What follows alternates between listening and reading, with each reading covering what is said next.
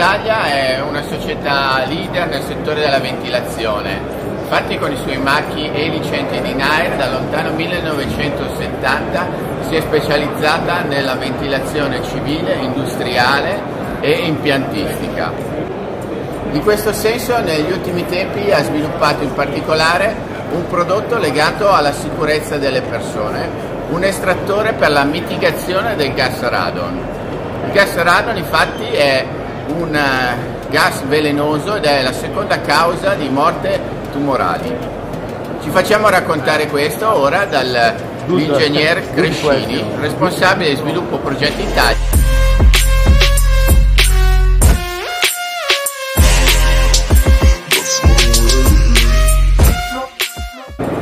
La principale fonte di emissione del gas radon è il sottosuolo, per cui le tecniche di mitigazione dovranno contenere il più possibile che il gas radon dal sottosuolo possa penetrare all'interno degli edifici.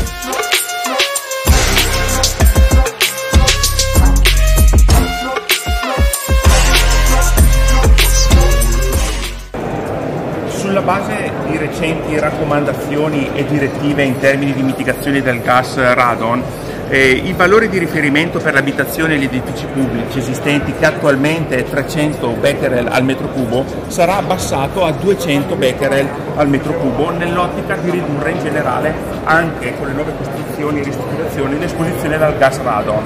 Le direttive in corso di approvazione prevederanno fra l'altro di attuare misure e che siano misurati i valori di gas radon e soprattutto l'introduzione di tecniche costruttive atte a prevenire l'ingresso del radon proveniente dal sottosuolo.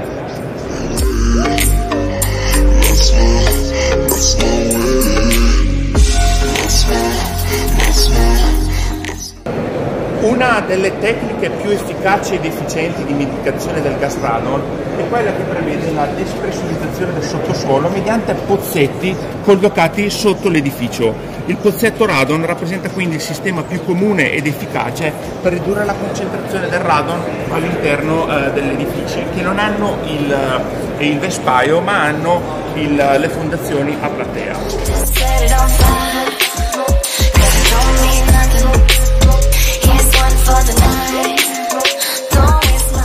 Il posizionamento dei pozzetti per la mitigazione del gas radon devono essere fatti ben al di sotto delle fondazioni e penetrare completamente all'interno del terreno.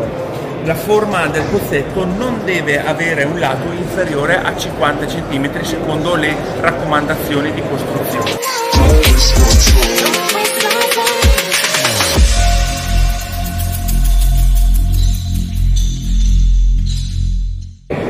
Una volta che il gas radon si deposita all'interno del pozzetto è necessario utilizzare un ventilatore di espulsione per ridurre la concentrazione di gas radon. Attenzione, non tutti gli estrattori possono andare bene. Va bene solo un prodotto costruito appositamente come il prodotto AXR. Il prodotto AXR integra tutta quella serie di dettagli costruttivi che lo rendono un prodotto idoneo all'estrazione del gas radon. Vedete questo tipo di guarnizione di tenuta ad elevata tenuta appunto all'aria qui tra l'unione delle due chiocciole, soprattutto su ogni vite che collega le chiocciole viene messo un apposito silicone. Il prodotto, quando viene costruito, viene testato per 24 ore per una depressione superiore a 500 pascal senza che ci siano perdite.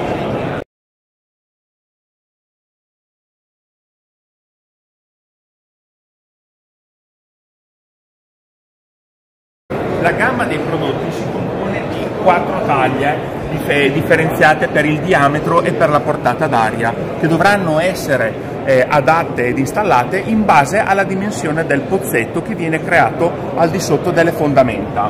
I consumi elettrici di queste macchine sono stati pensati e studiati per non gravare troppo in bollette, quindi dare un servizio di sicurezza con un occhio di riguardo però anche a quelle che sono le spese di gestione.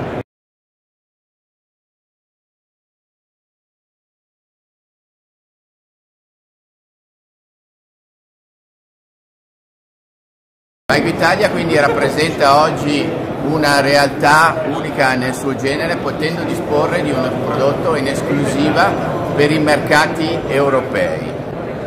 AXR infatti è l'unico aspiratore per la mitigazione del gas radon, facilmente reperibile e attraverso la distribuzione nel materiale elettrico o termoidraulica o i propri impiantisti di riferimento.